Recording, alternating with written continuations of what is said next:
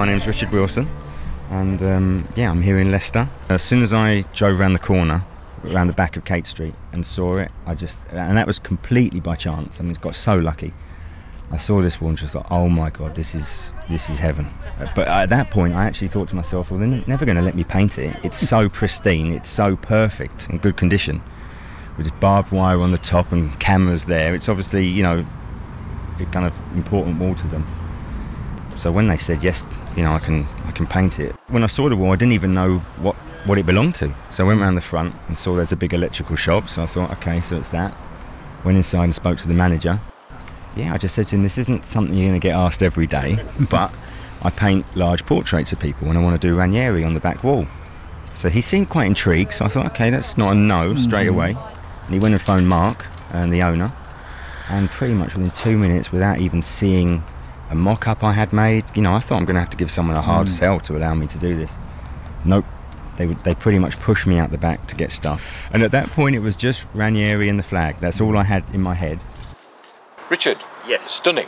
Thank you very much. Just tell us, what made you want to do this? Well, it started off with just painting Claudio, just because I like to paint people that inspire me, and I want to try and start combining that with doing it in their hometowns or places associated with them. So once I thought of Claudio, I thought, how cool if I can do him in Leicester. I came up and I got so lucky. I found this wall completely off, just by luck.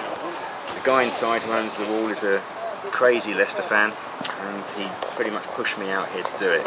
He owns the shop at the front, Mark's Electrical, and that has now turned into me going to be here for a month painting the whole team.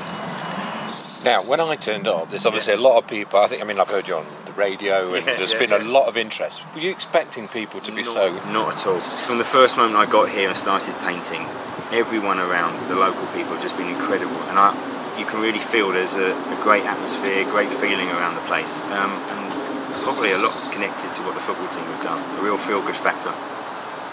I thought once I had the idea, I was watching the Swansea game a few weeks ago, and I thought, I want to paint Claudio.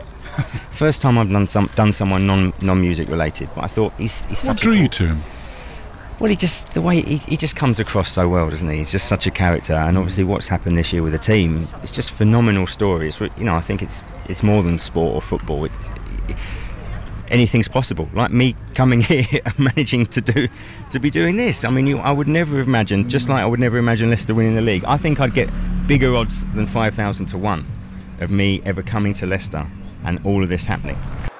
I've had friends come up from London and just like hang out for a few hours, and they're just bewildered like me.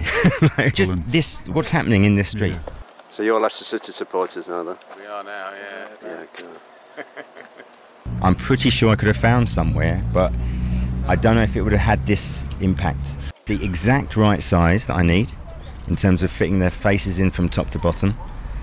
Maybe a little bit bigger than I'm used to, but that's great. With these kind of things, bigger the better in a way. The wall is probably about 60 metres, maybe I think 50 to 60 metres at the back. I can't quite fit everyone on that, but again, another piece of luck. Just round the side, the wall extends, so I'm going to paint a couple of players there, and you'll be able to see those ones from the main road driving past. Just doing Wes. Who's next after Wes? I think Shinji, there, just to the left of Schmeichel. And then that's that section of wall done. Yeah. And then I'll crack on up there. Oh, I just think it's incredible. It's just so skillful. It's just such a privilege to see. I just wanted to come and see it close up because you just couldn't believe the detail from just seeing it on Facebook. And when you see it, the detail's stunning when you get right up to the lips and everything. So how's it gone then, Richard, today? Oh, it's going great. Just finished for today. Going to come back tomorrow and do Shinji on that space where there's the white square down there. Yeah, it's going great. Just loving it, having the best time in Leicester. So did you go to the party last night? No, I didn't. But I saw the coaches go past my hotel, so I managed to see them, so that was good. Yeah, that was really good. Yeah. So how long does it take you to do each picture then? About a day and a half. Yeah.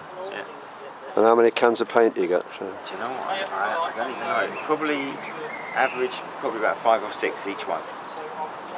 Probably do about 5 or 6, but I've got loads in the van, so I'm alright for stock at the moment. You started nice and early today then? Yeah, I'm here like just after 6 really.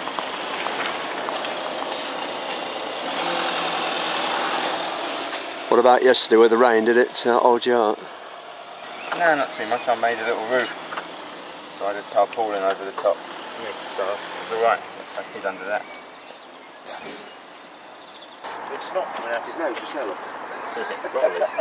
It's all that running. It's very surreal.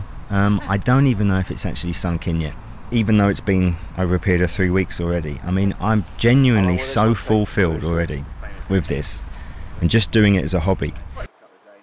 I'm going way back, like in the mid-80s. I became obsessed with graffiti art, subway art from, there was a book and a documentary that came over from New York and grabbed the attention of people like me, teenagers.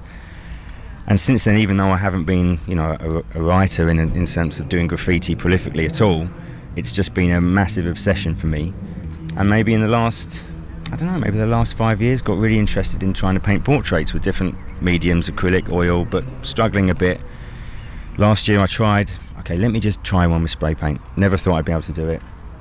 I did a hero of mine, Louis Vega. All of this is to do with music, pretty much. Obviously this isn't. That's why I literally felt compelled to try and express myself, to try and let these musicians and artists that I'm so passionate about know how much what they do means to people. I thought, wow, if I could do something like paint their portrait, paint a mural about them, I might be able to let them know what it means to people like me.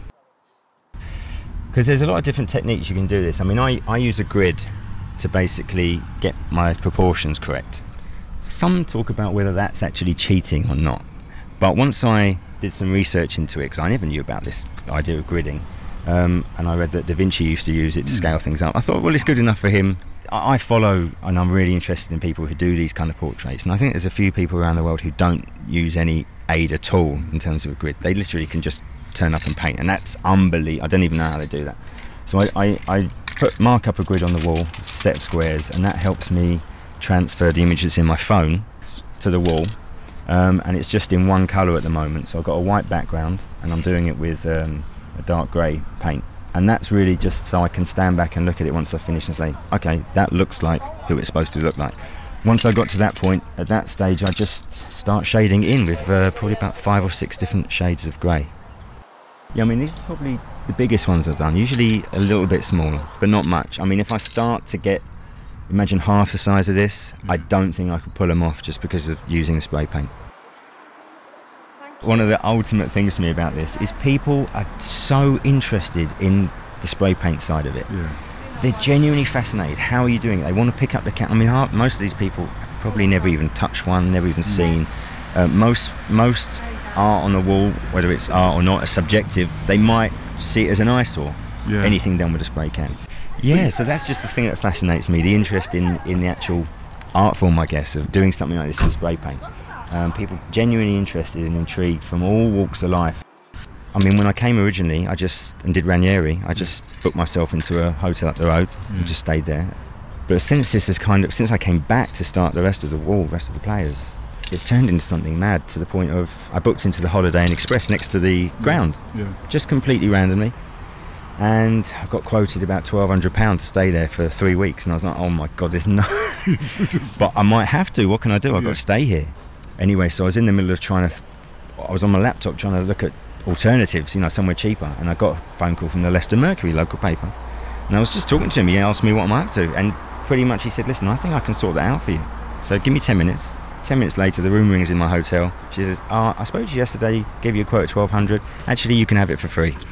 I mean, wow. Unbelievable. If I wasn't sitting on the edge of the bed, I'd have fallen over. I mean, that's an incredible offer, to stay in a hotel for 3 weeks for free.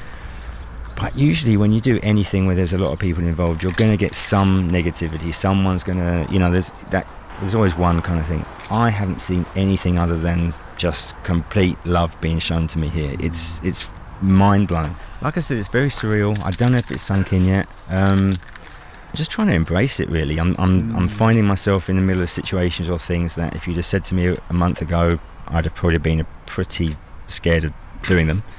It seems to all be working out just because everyone's so nice, and it's just really inspiring me to try and keep going with it. the boys that I work with directly, they know, because every now and again they'd see something of mine on Facebook. That's my only way of sharing something, and that's just to my friends, and they probably might have 100 or 200 people interested because they're like-minded, you know, they're into the same music. So I'll post someone that I've painted, and they're like, okay, I'm a fan of his too. So wonderful comments, and you know, and that really drives me on to do more. So, but a lot of the people up the chain in Bonhams, no idea I'm doing this at all. You know, management level, directors and so on. And it wasn't until this was all over the news and all over the Financial Times, for example, and all sorts of papers, that I've come into work, and they're like, "Who are you? What's going on?" You know, and the standard question is, "Why are you driving a van?" And apart from the fact I actually quite like it, I like my job. I like spray painting these faces more, and if something ever comes from it, great. But yeah, it's funny, the reaction from work. My boss Andy has been so kind. I mean, I think he understood. He'd seen something in the Guardian about this, and he kind of understood. Okay, you've got a crazy opportunity here. Not even in terms of business or anything like that, but just a chance to paint a wall solidly for a month. I mean, it's a dream come true. It's incredible. Bizarrely, almost parallels to what happened with the team, in the sense of anything's possible. I would not have imagined any of this would be possible.